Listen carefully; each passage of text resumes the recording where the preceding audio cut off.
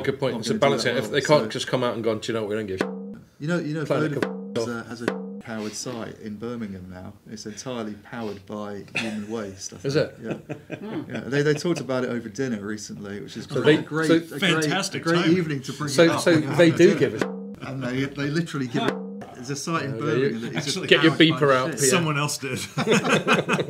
What's it called? It's like there's a proper word for it. It's not powered, but that's basically what it is. Yeah. Oh, really? It's not. That's not the word. That's not the expression they use in the corporate sustainability report.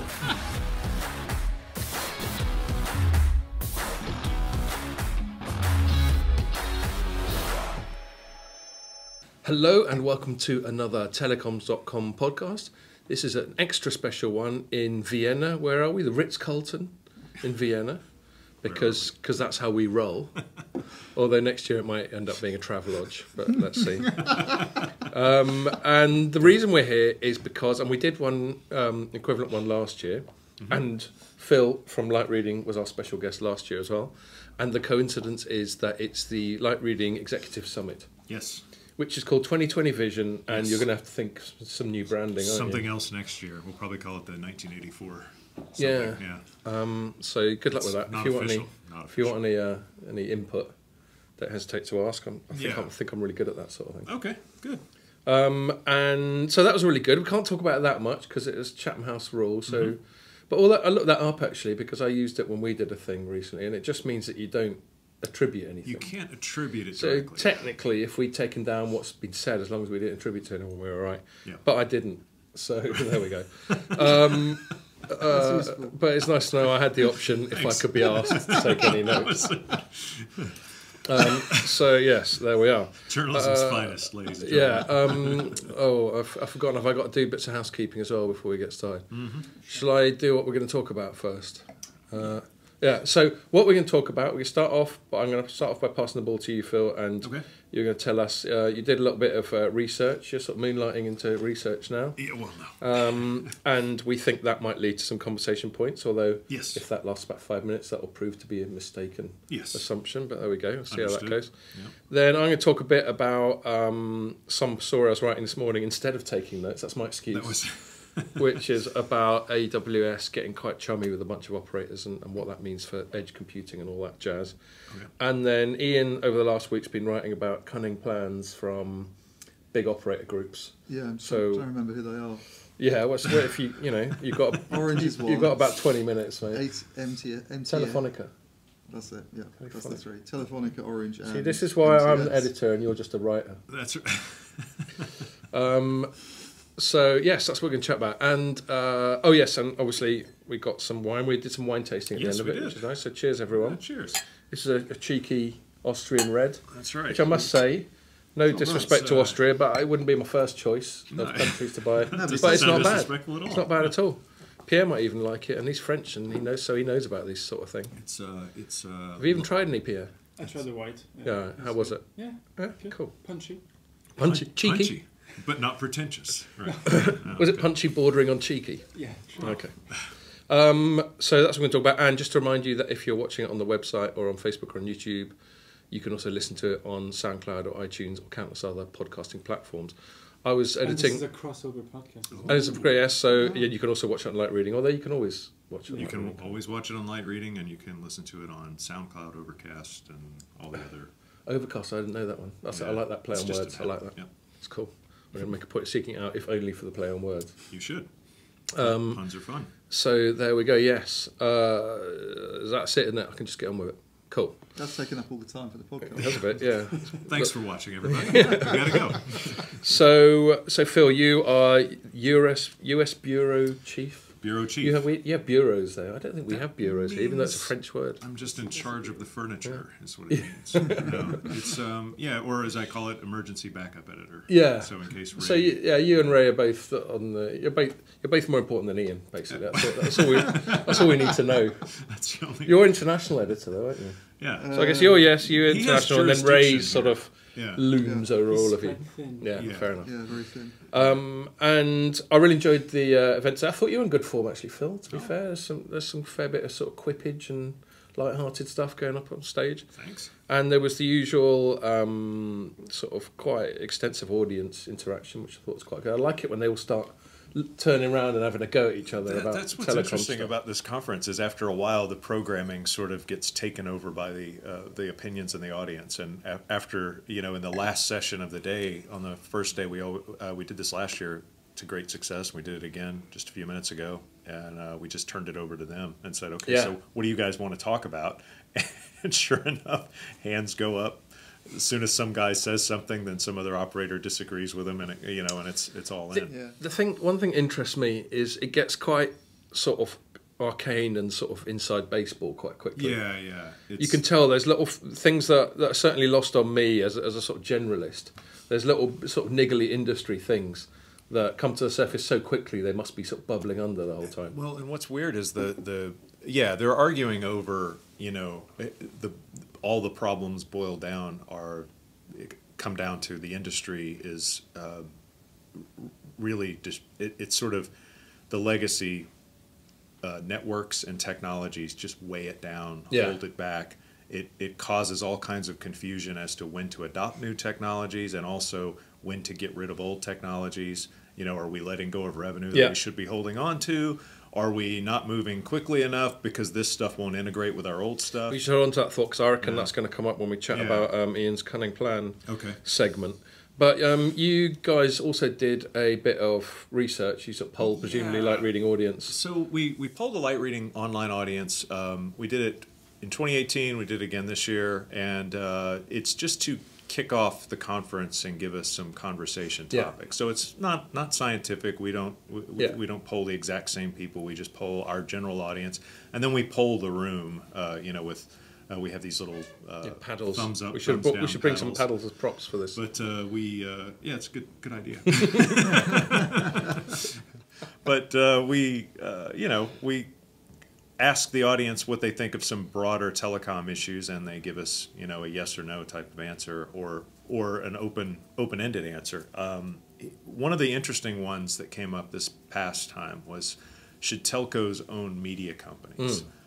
So last year, the overwhelming majority said yes, telcos should own media companies. This year, it completely flipped. Yeah, in the space of 1 year. So, because they've seen how badly things have gone for AT&T. I think so. I think that was one of the comments from the audience. That seems to be the general consensus, is that AT&T seem to have they haven't had time to prove out the model. Yeah, because that was one thing I was going to say. I mean, you see how badly it's gone. Isn't it really hard to tell whether it's gone well or badly? Tell. Yeah, I suppose it's hard to tell. But there's lots of maybe it's questions just what a raised massive about hassle it it is. in the last year, I suppose, about the sense of doing. Well, and there's a lot of there's a lot of consternation in the creative community about telco executives, creatives reporting to telco executives because all they're interested in is cost savings and optimization, whereas creative industries are more about. And you could just see it a mile off, couldn't you? Yeah. As soon as they started, I remember reporting on it. Each time they've done a reorg of what they call it, AT&T Media or something like that now. Every time they've done a reorg and they got rid of the head of HBO and they got rid of the head of this, that, and the other, and someone who's creative, someone who's journalistic, whatever, and stuck in some AT&T lifer. Yeah. You sort of think, and I'm sure that lifer, is a very competent person. I'm sure they got to the top because they're good at what they do, but that doesn't mean they're good at this stuff. It's just it's a really tough industry to understand, and I think one of the things that also scared people right away was there were a lot of people at HBO and some of the other media properties that Time Warner's affiliated with, or Warner Media's affiliated with, that it's that left as soon as the merger closed. And that scared everybody in the creative community because they were like, oh, and to be fair to AT&T, some of those people who were leaving, it had nothing to do. They just saw that as a good exit point, to get on with other things in their career, open their own production shop, do whatever. Some of them were driven by the change in management and reporting structure. And it really is too soon to tell. I mean, in terms of media, any media company that has its own distribution, it can be advantageous. It can help them out, and well, that's part of the pitch. Yeah, of the whole. but AT&T's not made it happen yet. That's the interesting thing, is they've only confused people with the marketing, and the branding's been so bad. It's unspeakably bad. Is it? So like you're the only one of us who's based in the US. What kind of messaging are you getting as a consumer? So the really weird thing is they pushed us off Uverse, which was their blended broadband and TV product. They pushed us off of that to DirecTV. A couple of years on DirecTV, and then all of a sudden we start getting pounded with DirecTV Now. Oh, you need to go to this over-the-top thing. It's just like your satellite package, except you can get it over the top. Mm-hmm. And if you were a Uverse customer, you were like, yeah, I was doing that 5 years ago, and then you pushed me to satellite because of the pricing.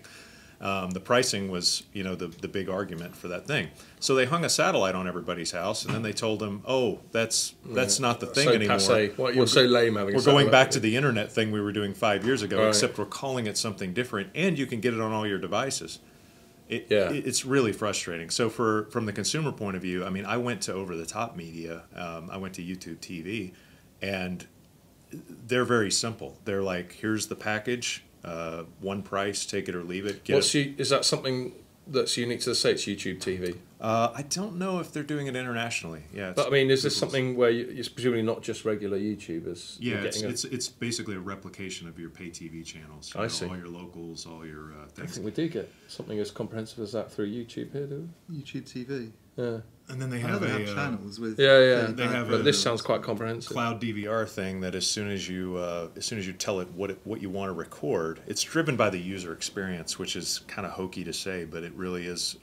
It really is incredibly good compared to what traditional pay TV is like. So your live television, if you like football, you just tell it, "I want to follow football," and then it just records all the games for you, and puts them in a place where you can go back and find them at your leisure. Well, what about services being available on other platforms and to other, non-AT&T? Because I know that was one of the concerns, I think, about the deal in the first place, that they might try and restrict content to Verizon customers, for instance. Well, but has there been any development in that area? There hasn't been on the HBO side of the thing. So, the one AT&T's over-the-top television thing called AT&T TV, it hasn't really taken off. They've actually had, a bunch of people join and then leave, because the channel offering was not that interesting. They couldn't get all the networks to play ball.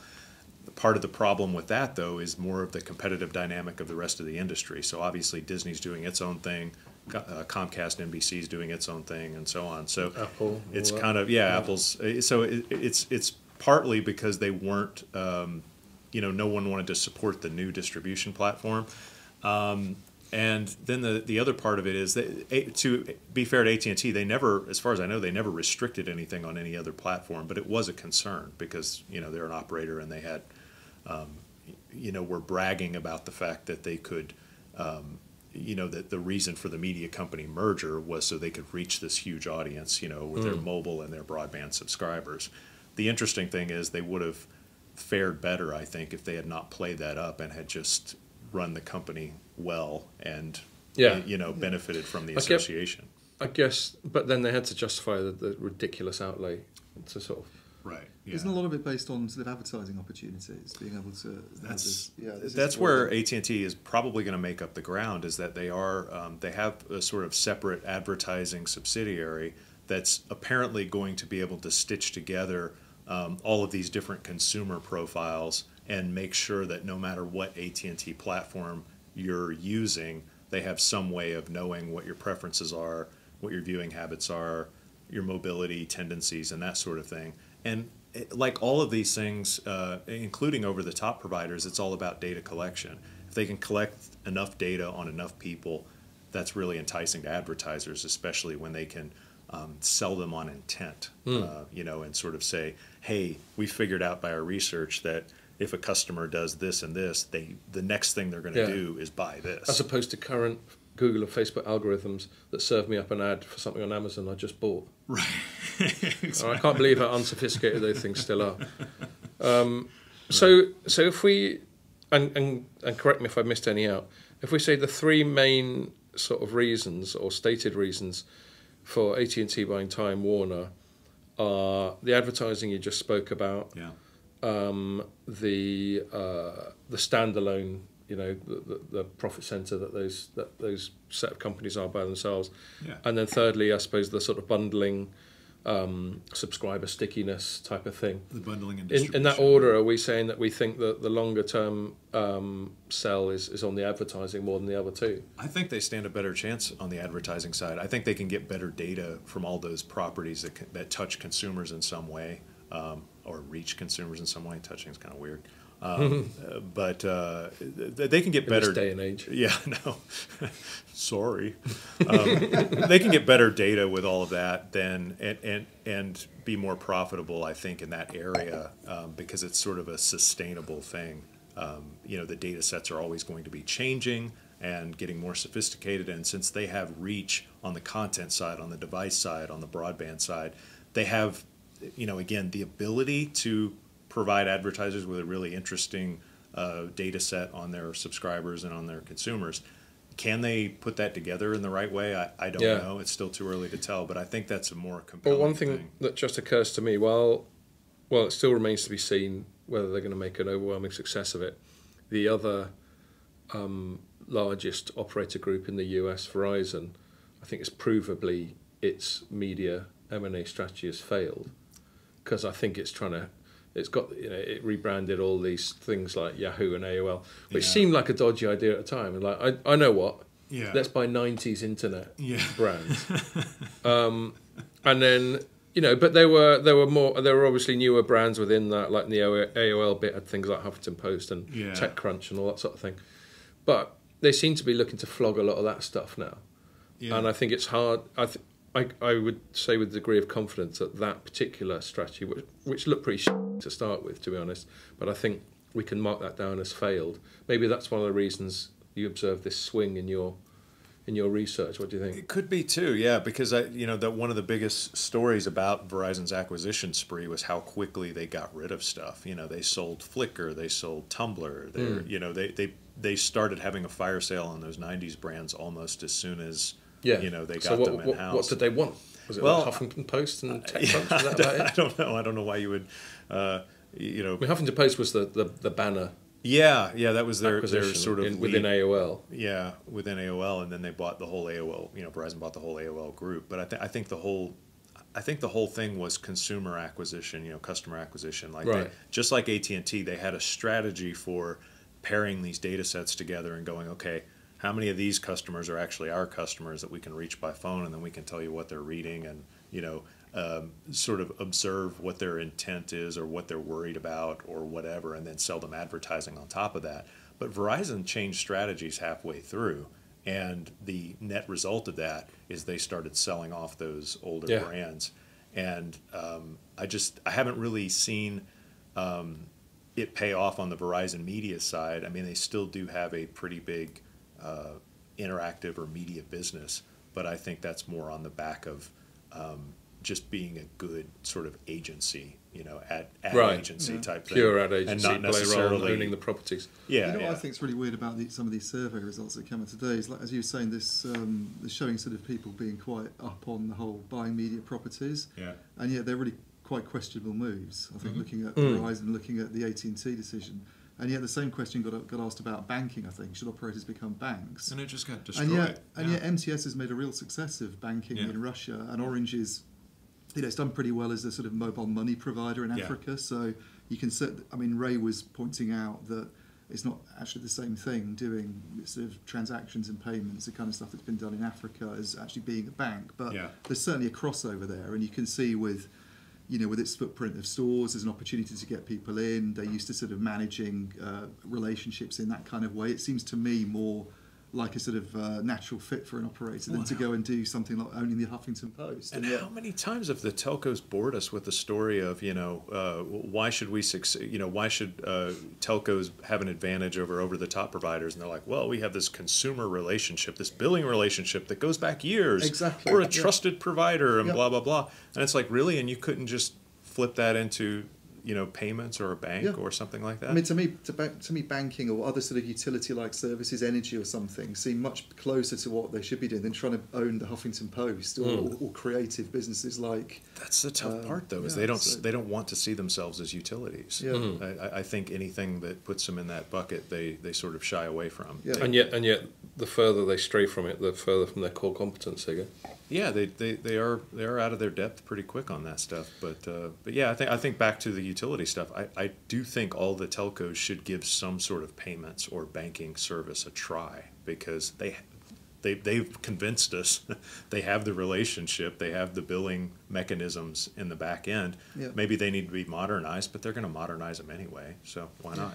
Well, I've got one more thing to say, which is a bit of a sort of self-promotion on behalf of both Telecoms.com and Light Reading. I'll allow it. But yeah, I think we can allow that. We've had a sip of wine, which is that, as I was telling you, Phil, when we were chatting offline, the media business model is incredibly simple, which is it's to sort of create and maintain and grow an audience, and then monetize that audience, increasingly, unfortunately, with their consent, thanks to things like GDPR. Well, so it's not like the good old days where you just do what you wanted with them. And you're cutting this part out, right? Good. And we're doing all right. I did a bit further self-promotion when we had Telecoms.com Awards. I stood up there with a little speech, and I said a similar thing to this. I said Telecoms.com's increased its traffic around about sort of 50% year on year. And I think it's just because me and Jamie and Wei, when he writes, we just write what we want. Yeah. We're not second-guessing the audience. We're just writing stuff. We're just being honest, being opinionated, having our style. And you guys have got your style, and you're honest, and you're opinionated, and you know what you're talking about. And that's the only way. As soon as, like in our space, and I won't, I'm not going to be so bitchy as to name them, but there've been other titles that have second-guessed the market and started doing like things like pay-to-play. Right. Where you start just writing puff pieces about advertisers to get cash off them, which does solve short-term cash flow problems, but I sincerely believe isn't sustainable in the long term. And I think we're all sort of reaping the rewards of it. And the reason I bring it up, other than to blatantly self-promote, is back to what we were talking about at the start with AT&T owning something incredibly creative like HBO. Mm-hmm. Is HBO going to continue to produce Game of Thrones, Sopranos, The Wire, all that sort of thing? Because if AT&T second guesses, i.e. they don't give the creatives free license, I mean, the amount of budget Game of Thrones has is just sick. Yeah. And granted, perhaps the last couple of seasons, the ROI wasn't there, but they're pretty healthy budgets from the start. It's pretty lavish. One episode they couldn't afford lights, apparently. They just ran out of cash? No, it was in the dark. Oh, that dark one, yeah. Yeah, that was a bit weird. I was a bit disturbed. I just got a new telly and I was really proud of it. And for some reason, the technology of my telly was really struggling with it. I thought, this telly... It's a long night. Yeah, anyway. But, yeah, so, I mean, that's the point I want to make. And after this, I'll ask you two, before we move on, what our conclusion is about whether we think operators can be media owners. But that's my biggest reason for doubting it. It's not that there aren't synergies and all these other business buzzwords, but whether or not it's just too far from their sort of utility, whether they like it or not, DNA.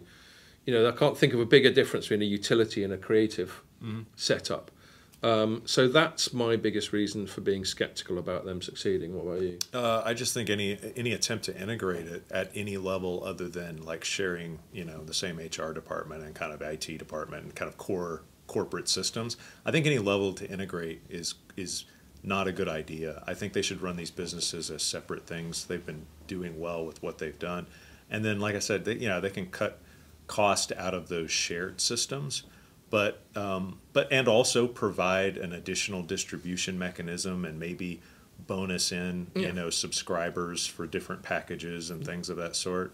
I mean, there's lovely synergies and economies of scale and marketing wins they can have there and stuff like that. But I don't necessarily. Other than that, I don't think it's on its face. It's generally a good idea to go that far outside of your comfort zone unless you're comfortable enough managing it almost like Berkshire Hathaway manages companies. Right.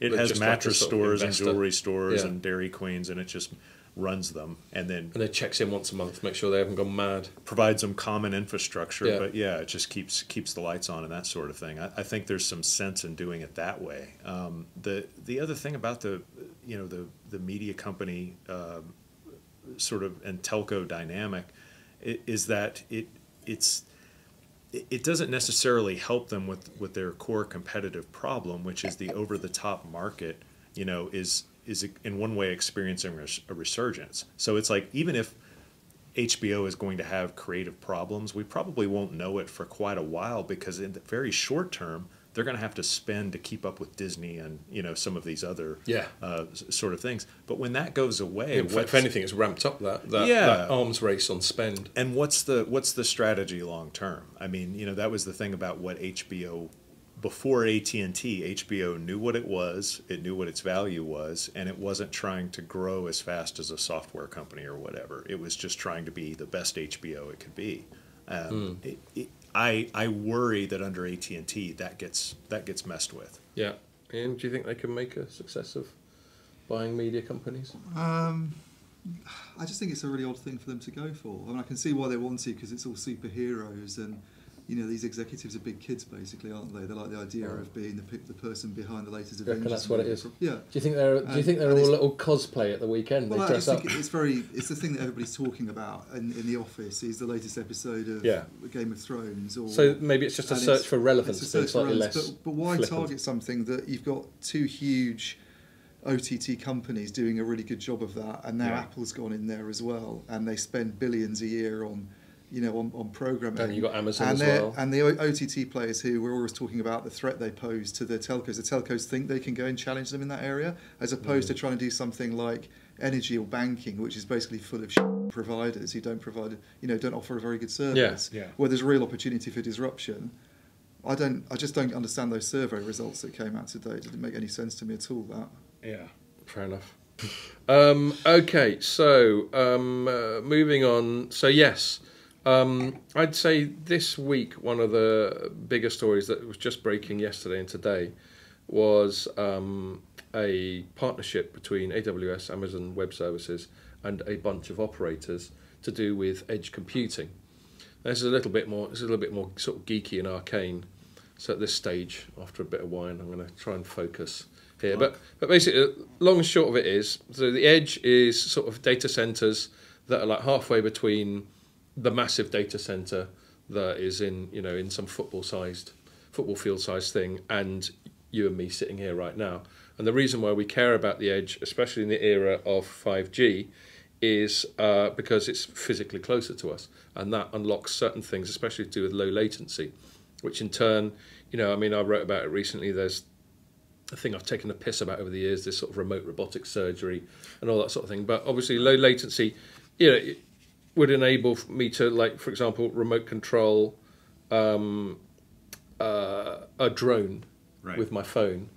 And the point about low latency is there can't be a delay. If I'm looking at the screen, I can see a drone's about to fly into a building, I can't have a 1 second delay because that'll be too late. And there's all sorts of other uses of low latency, live streaming. Developing missiles for the military, apparently. Oh yeah, that was what Steve was chatting about. Oh no, we're not allowed to name anyone. Sorry, Steve. Steve Stevenson. Steve, if that is his real name. Yes. Chatham House rule went. Yeah, that went right out the window. The podcast? Yeah. Went right under the truck. And so that's all a really good idea. But now suddenly all these operators. So this deal with AWS involved Verizon, Vodafone, KDDI, and SK Telecom. And I guess the thing was, the discussion I was having was, why are they letting someone like Amazon Web Services in? So AWS is the biggest public cloud provider, right? But you figured that the edge was one place where operators can sort of steal back a bit of the sort of IT cloud stuff from the big cloud providers such as AWS, Microsoft Azure, Google, etc. And yet suddenly now they're getting in bed with them. And so that seemed to be the angle for me.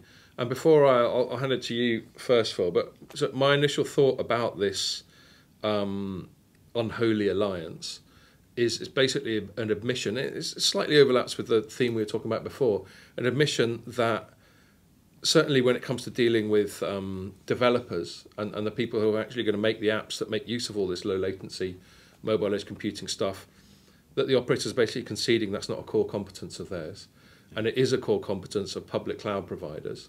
Within the public cloud, it isn't just, here you are, here you can have some capacity, some metered capacity. There's all this extra value added stuff on top of that they do, which is one of the reasons AWS has done so well.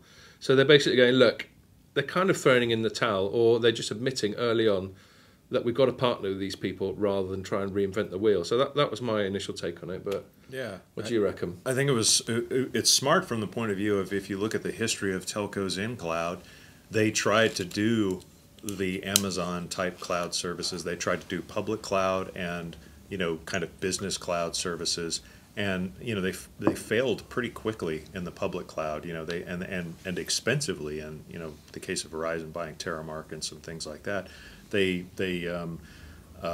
couldn't convince everyone that they were going to provide basically cheap, on-demand supercomputing utility anywhere that people wanted. And Amazon's very good at both doing it and convincing people that it can do it. I think they're really smart to partner with a cloud provider in the way that it's sort of it heads off the decision of, should I buy this from AT&T or should I buy this from Amazon or whoever the operator is and Amazon.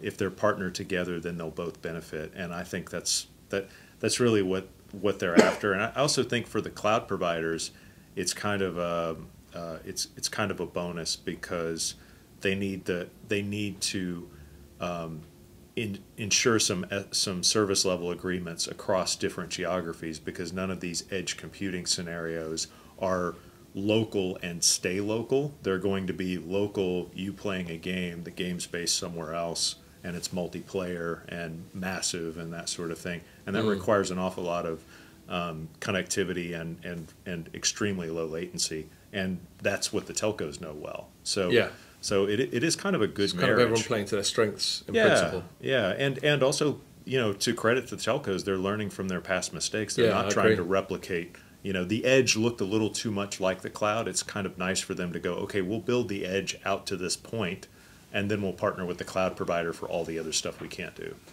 Yeah, what do you reckon to the AWS thing? Yeah, what Phil said. Haven't you got anything contrarian or grumpy to say? I mean, I agree with Phil that it's kind of their competence is owning the infrastructure, I guess, and the assets that you need for deploying edge on the hardware side, and the Amazons can bring the kind of software expertise. So it's kind of a perfect marriage in that sense. Each kind of party bringing what it does best. But I just sort of wonder in the long term how. They've talked for a long time about the edge being potentially a big sales opportunity, and they can make a lot of money out of this. And we now see deals taking place with Amazon, with Google. I think in some cases is also getting into this market. There are some other platforms around. I just kind of wonder how much the telco is really going to kind of make from it. I think we're not being told anything about the pricing arrangements or the revenue sharing arrangements. That's a really odd thing with this. It's not something you can easily look at and say, well, this is how big the market is. Someone buys a mobile phone product and there's one subscriber, and you add more, you can work out what's happening. Whereas this is all a little bit opaque, and no one really knows what's going on behind the scenes. So, and we'll start to presumably see something in financials, but I just wonder how substantial it's going to be. The go-to-market process could kill this, because the telco sales force and the Amazon sales force are both going to be wanting to take credit for a sale that relates to edge computing. Right. So how do they prevent these two factions from killing themselves or throwing the other under the bus in order to get the credit for the sale? So this office politics are going to be a big player. Yeah, because you always get this lovely little, it's great to work in partnership with this incredibly inspiring company. But then behind the scenes, people are on bonuses, people are on variable, they're going to be jostling and elbowing for a bigger piece of the action. That was one of the chats we were having with one analyst. I probably could mention it, but I won't, because it was not in the room. What, you mean? What does it rhyme with? Was it in the buffet line? Dave Daveson. It was in the coffee break. So you're related to Steve Stevens? Yeah, it's Steve and Dave. It was a different one from Steve. But about, I think that the metaphor I use, I know, we're tying ourselves in knots here. Everyone's called Dave, all right?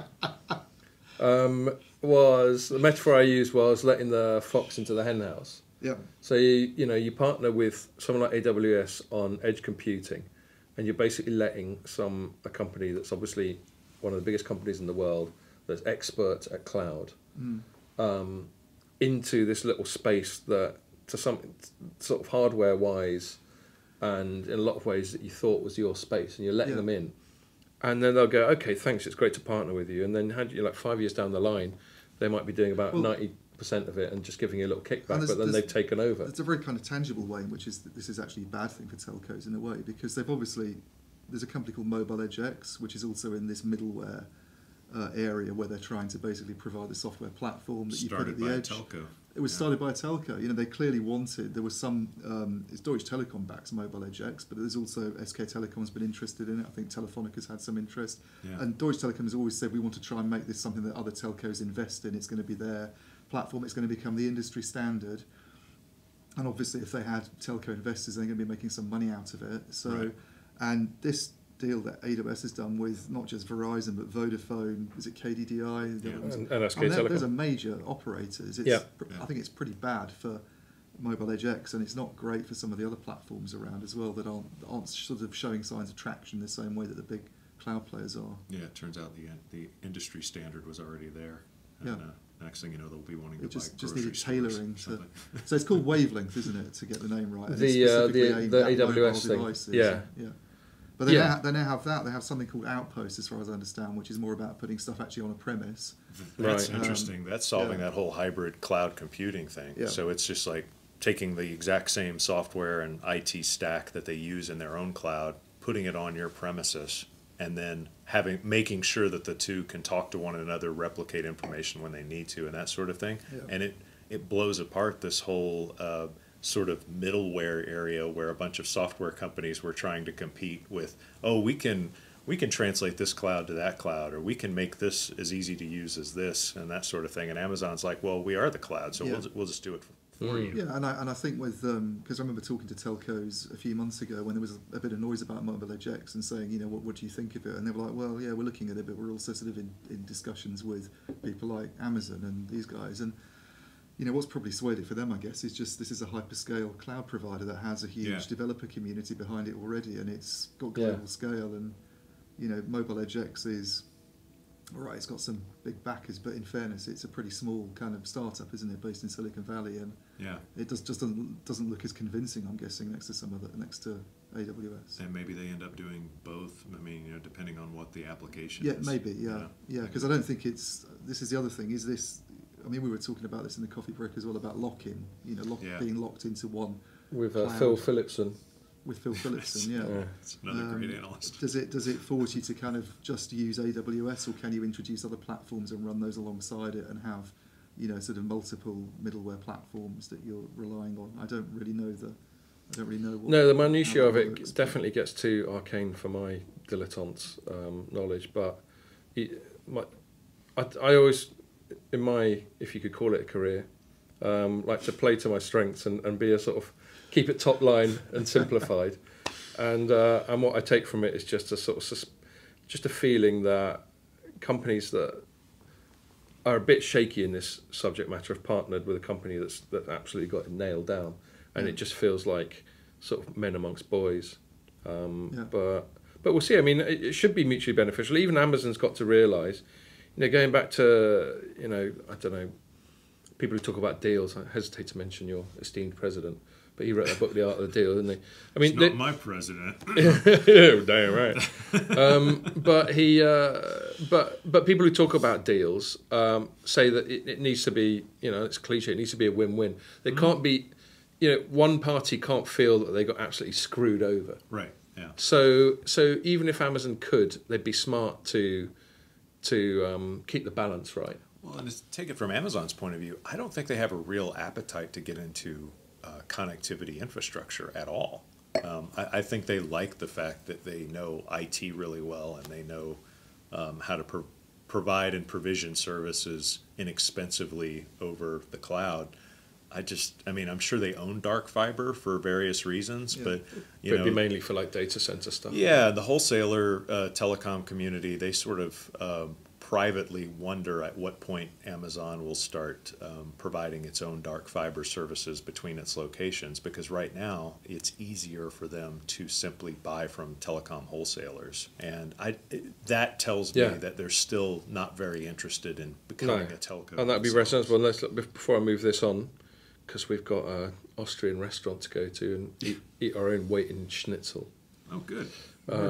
Which in my case is a considerable amount of schnitzel. I'm going to eat Ian's weight in schnitzel. Yeah, I know. They served up... this definitely isn't Chatham House Rules. They served up... We had a coffee break. We had a coffee break. Like the afternoon coffee break. You expected a few little pastries and Austrian delicacies. They were whacking schnitzel and meatloaf out. Yeah, Austrian. Yeah, meatloaf. you took care of a whole slab of meatloaf, didn't you? This is like, this is like being going to a telecom conference at grandmother's house. You know, it's like every time I eat. I know. Anyway, sorry, I digress. One last thing I want to say about Amazon and the general subject of core competency. So around about sort of 5.5 years ago when I started this job, having previously been a smartphone analyst, Amazon launched a smartphone called the Fire Phone. Never heard of it. Yeah, well, there's good reason for that. And I basically wrote a piece going, and the reason it was it was high spec and thus high priced, but it used an Android fork. So you didn't have the full Amazon Android experience, and and it was clear to me at the time that would never work, and it didn't work. And basically they ended up with about 1 million paperweights. So Amazon's just as capable of arsing things up when it goes out of its core competency as anyone else. So yes, that's to sort of further agree with your point. Okay, so talking, maybe this is a forced segue, but talking about core competencies, a couple of big operator groups, or at least a couple, you reminded me there's one more, have had a great big sort of this is our cunning new strategy announcements in the last couple of weeks. There was Telefonica last week, and there was Orange that you and Jamie were writing about today. Yeah. So why don't you, and then I think there's MTS as well. Russia, yeah. So why don't you just give us the sort of lowdown on these new cunning plans? Well, I suppose they have capital markets days, don't they, every few years when they update on their strategy, and I guess all of them are kind of come to the end of a cycle, so they then have to sort of tell investors what they're going to do, and some aspects of the plans are more. I mean, there's things that aren't a huge surprise, and there's some that there's. Or at least convince people there is a plan at all. But the thing that I would say unites them all is actually getting back to something we were talking about at the start, which is diversification, and going into sort of parallel opportunities or adjacent markets. So things like banking, for instance, is a really big deal for both Orange and MTS, and that's something both of them plan on focusing on more as part of these sort of updates to their plans. I think Orange is talking about launching. It's already got a banking operation in France, but it's now planning on launching that across the whole of Europe. MTS is offering banking services in Russia and wants to sort of generate more from that in the future. Oh, thank God, I was about to get them confused with MTN. Yeah, and then Telefonica you is bailed me out there, bro. Telefonica is very much focused on things like cybersecurity and IoT, and has actually set up a new division. I'm going to get the name wrong, but I think it's Telefonica Data, where they're using data analytics to basically expand their cybersecurity offerings and do more in the way of IoT, and that's they like a bit of AI, don't they? They like a bit of AI, and that's growing really fast. So they won an AI award at this year's Telecoms.com awards. Yeah, but those are the things that unite all through the plans. It's kind of stuff that they're planning on, opportunities that they see beyond just the standard telco stuff, and then. Besides all of that, you've got sort of various restructuring initiatives going on. So can't be a restructure.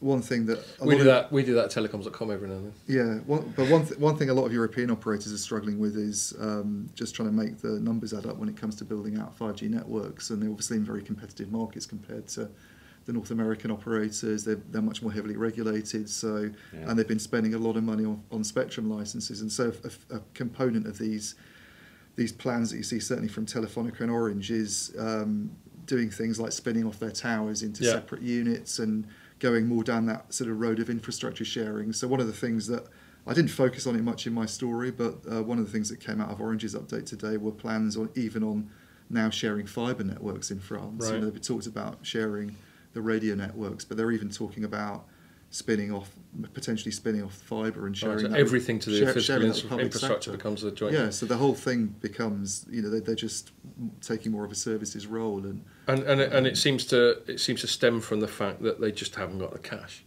Yeah, I mean, if they had the cash, they obviously wouldn't get other stakeholders involved, would they?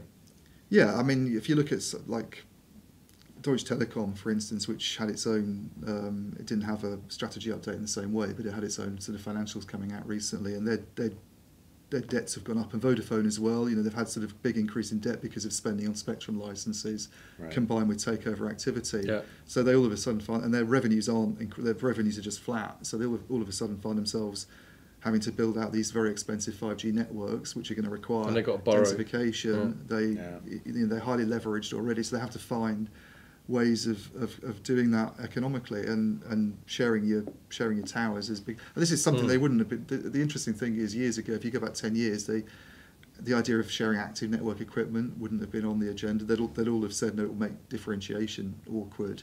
Yeah. And it'll pose. We lose control over what we can do. We get tied to the same vendors potentially, but they've sort of been forced down that road. They're now having to justify doing that, but they don't really have any other options. So because they're out of cash. Yeah, and that in turn then puts pressure on them, I guess, to come up with some kind of compelling growth story. So this is why there's all this stuff about let's go down the road of let's get into banking, let's get into the one I think on that front is maybe more interesting than the others is perhaps MTS, because they're in a very big market, and it's less penetrated by the big US tech companies, so they don't have the kind of competition that you see from Facebook and Google and Amazon, and there's all these sort of local language issues and local tastes, and it's very similar to what happened in Turkey, where Turkcell kind of has done really, really well on diversification and going into some of the opportunities where we say partly because it's a greenfield situation for them. Because they just don't have the same kind of pressure from the big web giants. And it's just built like its own social media. It's got its own social media platform. It's got it's done quite a good job of getting into systems integration. Right. I mean, the revenues are still from some of these other services they're doing in ticketing and entertainment. They're still quite low, I think. And most of it comes from banking and systems integration. But you can certainly see that there's an opportunity there. They tell quite a good story about why it makes sense compared with, say, Vodafone trying to do it in the UK, where you sort of go, I don't get that at all. Yeah. I got one other thought about the sort of narrative that big companies try and spin on these sort of reorgs and this new 5-year cunning plan.